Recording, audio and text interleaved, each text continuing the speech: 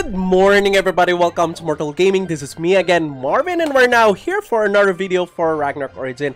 And this time we're going to be talking about my physical damage build on the Doram. I am already enjoying my Doram build. It's easy to build, it's kind of, you know, more on the F2P friendly side. And at the same time, it's easy to adjust from other jobs. So for example, if you came from a mechanic or a rune knight, it's very easy to adjust on this job. And even on the mage side, it's still easy to adjust on this job. Anyway, so let's start with the stats. Alright, so the stats here are on two builds. So we have physical damage build that is for PvE and the PvP damage build. So this is for my PvP. So we have strength, of course, on 99. We have vitality on 90 because we need more HP. So for survivability and for additional physical attack, we need dexterity and luck. So dexterity and luck both, because luck also gives out physical attack, same as dexterity. But if you don't have enough dexterity, I am already targeting on purchasing the dexterity fruit on the experience shop. So if you don't have any plans on purchasing that, then you can, you know, put more on dexterity. 100 total dexterity is more than enough for you to hit enemies, even on PvP. Okay, so the second build is on PvE. 99 strength and more on dexterity and luck, since we need more physical attack here, and both will give us a lot of physical attack. Then 8 on vitality so that I could have 0 points left here. Alright, so let's now go to the skills. We have again two builds on the skills for physical damage. So that's physical damage PvE and for PvP. Let's start first on PvE. Okay, so on our apprentice side, we have here, it's just, you know, all of the things that you need in order for you to unlock the next tree. So we have here level 10 on Soul Orb, level 10 Hide, level 5 Stoop, level 1 on the Lope, level 3 on 9 lives, level 5 on Bite, level 6 on Scratch. That's it, 40 points. Next is on our Summoner. We have here, of course, max on Pikipek, Scar of Taru, Power of Life for the passive, level 5 on Ocean Power for that physical damage and magic damage reduction, 3 on Meow Gaze because this is very important, ignore physical defense, level 5 on Protect the Twins. We need this, alright?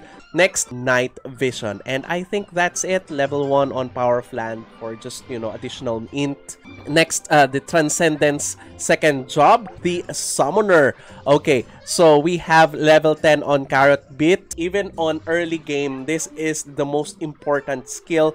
This will give you a ton of damage, even on below average gears. This is so good. For a Transcendence job, thousands of multiplier is great.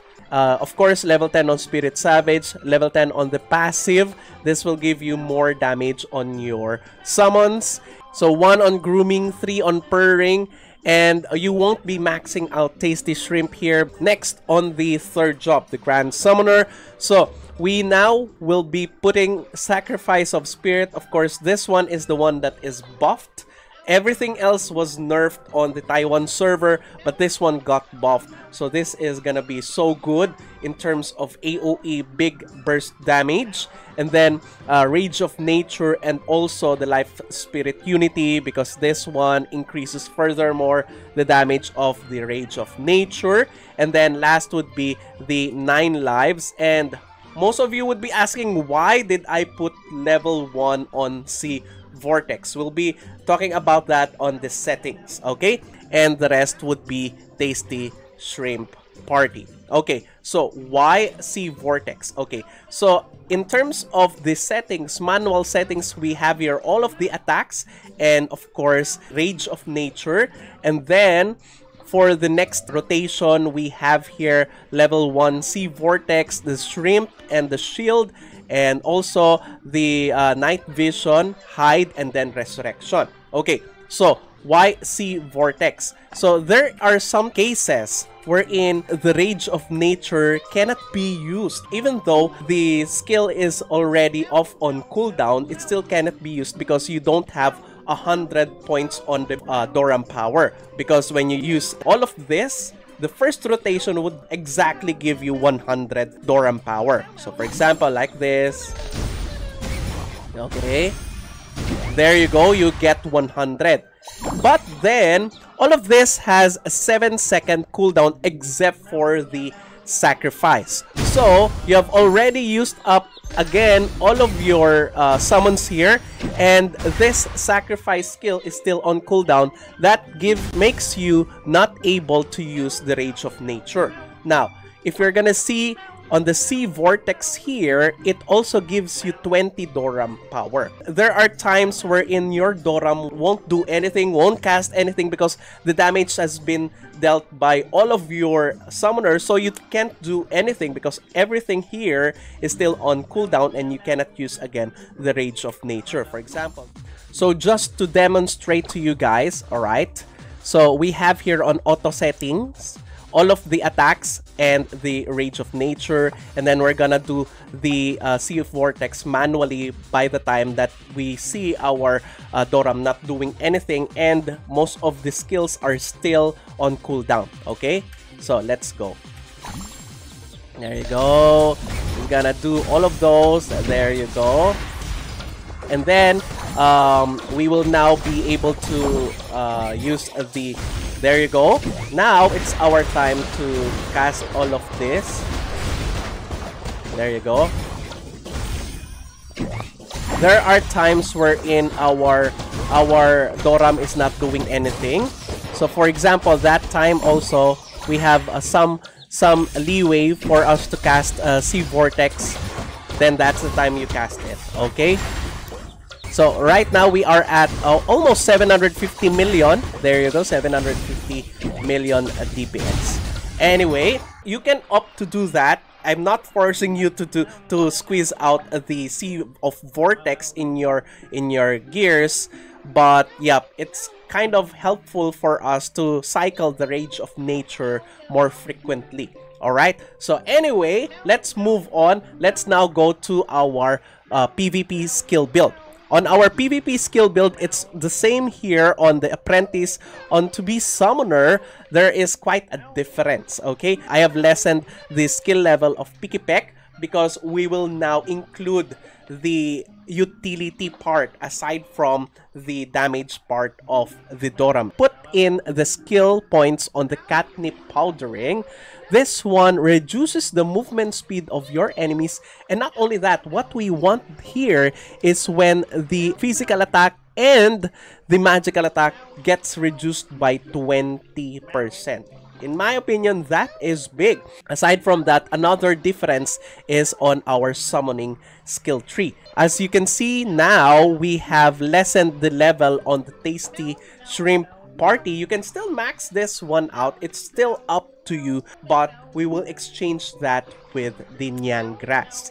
So what is the Nyang Grass? The Nyang Grass reduces the physical and magic damage reduction of your enemies by 20%. The cooldown is just 1 second. So if you misplaced this Nyang Grass on one place, you can just place it again on the other. This is really great on large-scale PvP battles.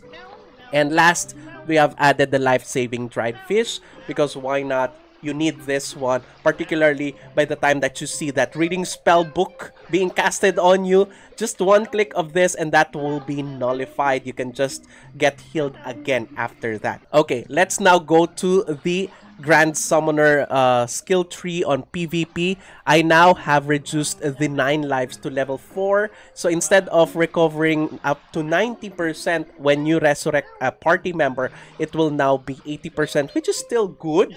It's not that big of a difference, but that one skill point is gonna matter on your PvP since we have so many things to put these skill points in this skill tree. So where did that skill point go?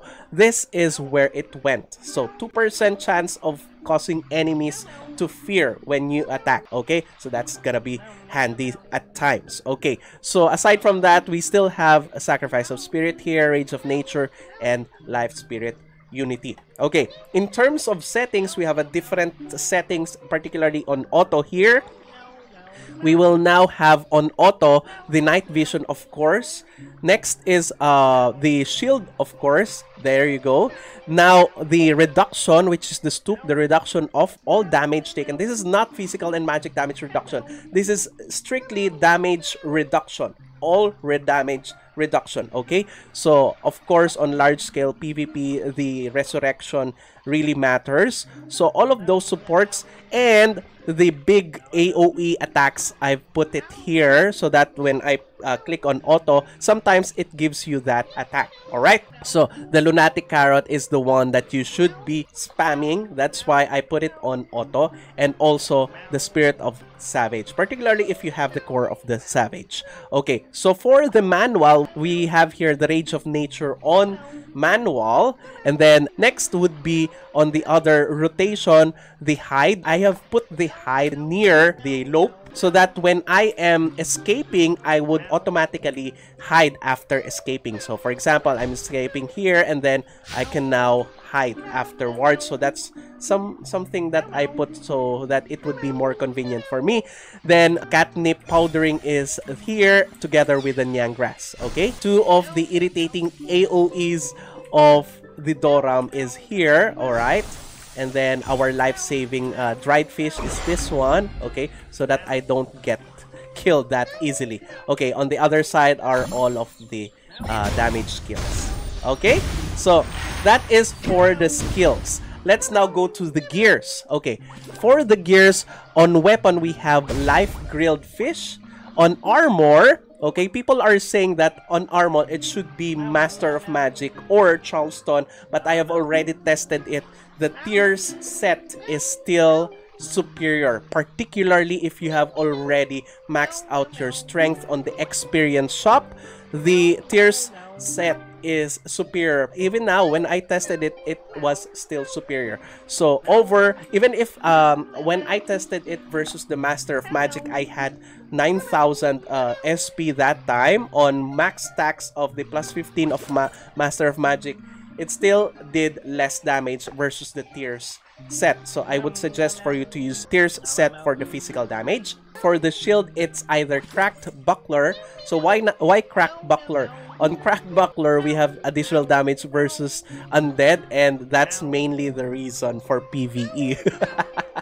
On some cases, of course, on dungeons, then you should go for Valkyrie's Shield, or on PvP, Valkyrie's Shield is still better because it covers both physical damage and magic damage. Next, for our accessories, of course, it should be Chaos Pendant. Okay, for the gacha, most of this would be coming from wishing. Okay, so for the headwear, it's either Stellar Dream Hat or this bunny hat, but I think the Stellar Dream Hat is still the best. Alright, neutral skill damage. This is a lot, 8%, aside from the damage versus medium enemies. Okay, next, face wear. Of course, our face wear would be Musical Note. For the mouth wear, we have here the Ruby Gem. For the back wear, we have here Echo of Ocean. For the costume, it's still Bunny Sheriff because you need... Now, let's go and focus on our cards. In terms of our cards, of course, weapon would still be damage modifiers, the size, the element, and the race modifiers. For your armor, you could go for Picky card in early game, then Mark card for certain dungeons, particularly TON, and either Dokebi or Ghost Ring on PvP, since you're battling mostly wizards or Dorams. Okay, next, for the shoes, it's gonna be Megalith or Alarm. For the garments, Jack card versus on PvP on Warlocks, but Raedric Swordsman is still okay. You can even equip 2 of the Raedric Swordsman cards. Next, for our accessories, okay, we have here Grove. greatest general, I would still suggest Injustice, because Injustice card is just so great. Alright, so good. Then Owl Baron, I'll be changing the Bone card that I have to Owl Baron once I have already farmed another one. Now for the headwear, we have here the Verus card as your staple headwear, both for PvE and PvP. That's good. You can put G-Earth card or Marduk card if you want, or a Cramp card for everyone else. Okay, let's go to the enchants. Alright, for our weapon and accessory, of course, melee boon with strength substats is the best. For your armor, PvE technique, of course, for PvE, and vitality boost for your PvP. Now, for the garment, of course, we have anti-magic damage with vitality or luck if you have one. Then for our shoes, anti-physical damage, also with strength or luck. Next, for our shield, we have again, we can go for anti-magic damage or anti-physical damage, if whichever you have on highest, and together with it either magic defense, physical defense, or luck. For the headwear, for PvE, it's superior physical attack, and for PvP, of course, PvP technique together with strength. Now, that goes the same with our backwear. For our facewear and mouthwear, PvE technique for PvE and improved magic defense together with luck on PvP. Now, for the costume, it's gonna be PvE technique for PvE and PvP technique for PvP. Alright, let's go back and now look at our cores. Okay, I got so lucky on this core. So we got Power of Life here and Holy Light Shield. So which one should you be aiming? So the first thing that you should be aiming is Power of Life. Even though it gives you less damage because it's just plus 10%, but it's for all summoned and but it is for all of your summons. So Power of Life is the best one. That's number one. The second one is the Lunatic Power. This one gives and extends the damage of the Lunatic Carrot, which is basically your highest dealing damage in terms of, you know, the lowest cooldown, because you know, I would see that Sacrifice would deal more damage, but Lunatic Power is just, you know, your bread and butter in terms of damage. So Lunatic Power, if you have that one, will be very great. Number 3 is Holy Light Shield. Number 4 is Mad Savage for your Savage summon. And last would be the Shrimp Spirit, because this one increases further your physical damage by 10%. Okay, let's now go to the sigils. Okay, for our sigils, of course, we have two builds. The first one is for PvP. The first one is for PvE. In terms of job sigils, you would want the Soul Shield. You restore 5% HP. You increase also the damage dealt of your party by 4%. Damage reduction by 10%, and additional physical attack and magical attack by 5%. I think that is the best buff that you could give to your party members. Okay, so this is really good. Aside from that, I do hope that they give out or shell out another third job sigil, wherein we will now be concentrating on your summons. But until then, this is gonna be your job sigil. Next, for your active sigils, of course, it's gonna be Radiant Guardian for PvP, and you could go for Primal on PvE. Now, for passive sigils, of course, we have here the Starfall, the Meteor, and of course, on MVPs, you go for Choice Maze and Immortal Body for everything else. Okay, on the PvP side, Surging Protection, Swift Breakout, or Gate of Suffering. I do believe that Gate of Suffering or Endless Nightmare is the best for PvP, since one of the biggest way for you to counter a summoner Doram is for you to just run. Those summon doesn't have that much movement speed. Gate of Suffering and Endless Nightmare is gonna be one of your key sigils, passive sigil. Now let's go to the Nexus Engine. Nexus Engine is almost the same with the Rune Knight, and the mechanics: melee damage, ignore physical defense, PvP or PvE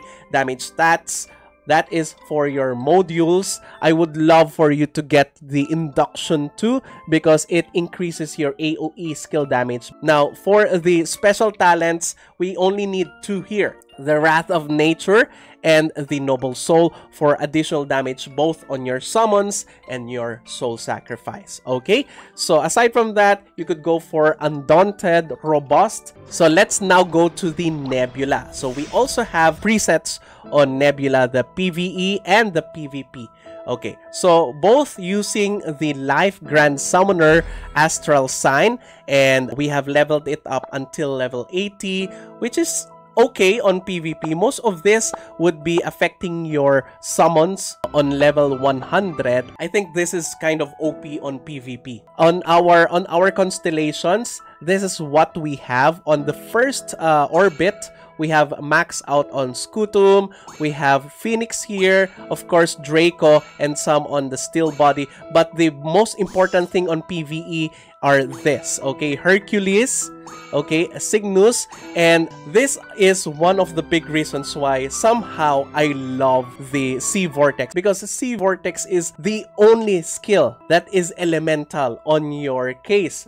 Now, if you're gonna use it, then you would go and max out the Monoceros, because whenever you use the water damage or inflict water damage, you additionally inflict 1,200 neutral physical damage on the enemy. So that is for PvE. Nothing to consider that much here. You just have to max out the Lepus. Now for PvP, we're gonna have a different distribution of your stellar points. Now for the first orbit, Phoenix again, Draco, Steel Body, Auriga, Scutum, those are all maxed. Now, for the second orbit, of course, Lupus again, then Hercules. We are not gonna put Fornax here because we're not gonna use any elemental skill, so you can leave that one unskilled. But the Cygnus is still important. Eculus, very important. Then we have 2 points on Eridanus, 5 on Lepus, 2 on Hydrus, 2 on Mensa. Okay, so for the next orbit, we have level 4 both on the physical defense and magic defense. Of course, physical attack here, the Perseus is really important. Of course, again, on reduction on the elemental damage, that you need that. And also the more damage versus the plate armor, because you are a cloth armor, then you will deal more damage to the plate armor, which is the Crusader, Knight, and Blacksmith. Ursa Major, only one here since there are still a few that can counter the Doram, which is the Rangers, okay? Then Canis Major, of course, more max PvP, and then damage reduction when your PvP ward it gets broken. Some points on the reduction versus mechanics, okay?